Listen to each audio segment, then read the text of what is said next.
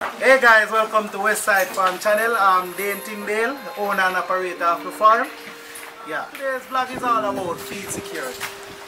As we mentioned in the last video, two main components of anybody seeking to come into goat farming is housing and feed security, which I think is the main priority before you come in the industry. In today's vlog, I have with me Khalil Brown from Hyper Nutrition. He will be bringing you guys through the whole aspect and educating you guys about feed security as it relates to animals. Guys, I'm here at Westside Farm. Thanks Mr. Tyndale for inviting me, and he's made an important statement earlier regarding how's that new entrance would view goat rearing as we enter the industry. So one, let us talk about housing. Critical. Protect your animals from theft, protect your animals from the environment.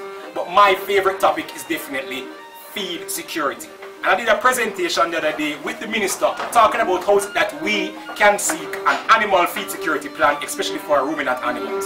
So what we're going to do is talk a little bit on how is it that we should approach this business. One, if you want to start with 50 animals, how much feed is required daily to feed these 50 animals? We can start at even one. So for example, a mature female could roughly eat between 5 to 10 pounds depending on where she is within her production. That is 5 to 10 pounds of grass and bone concentrate. What is also as important also is the dry matter content of these feed.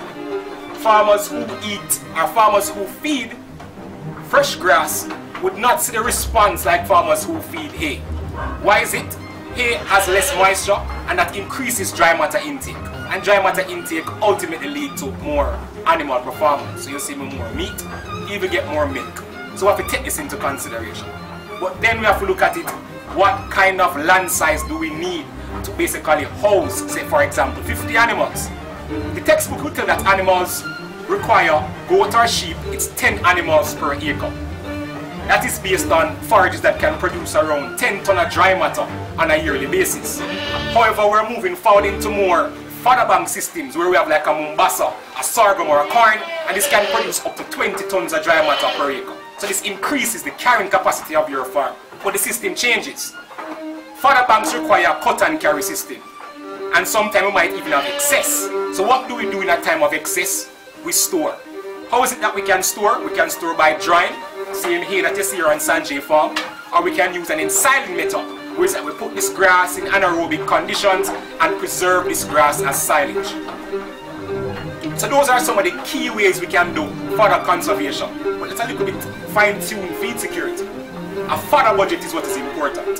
Farmers should plan from day one up until day 365 what is required to feed these animals. And with that we can basically go there and schedule what we pick up. For example, Sanjay say on weekends he has to run and search and get fodder for his animals.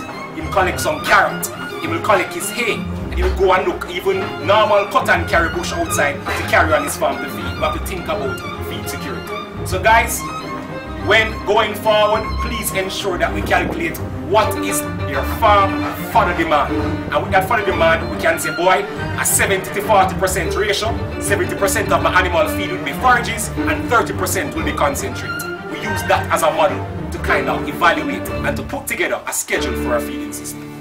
So, big up Mr. Tyndale. I hope you learn a lot from that.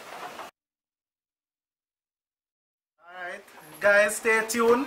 And thank you for watching. Please remember to share, comment, like, and just follow us on the journey through agriculture in Jamaica.